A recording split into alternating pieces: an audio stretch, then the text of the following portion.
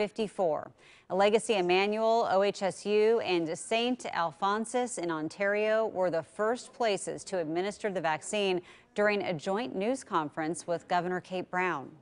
I'm taking this vaccine for my family and also for my community. As a Hispanic nurse, this is disproportionately affecting people of color, and I want to lead by example.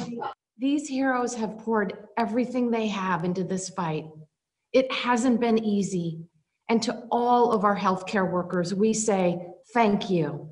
Thank you for your courage. Thank you for your commitment to serving your fellow Oregonians over the past several months.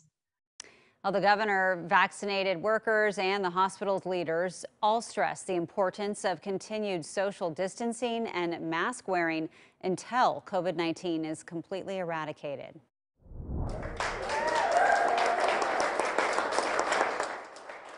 Nurses and other frontline workers at Peace Health Southwest Medical Center in Vancouver are getting back to work right now after getting vaccinated for COVID-19.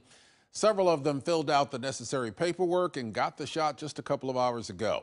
Now the vaccination of more workers and elderly patients can begin.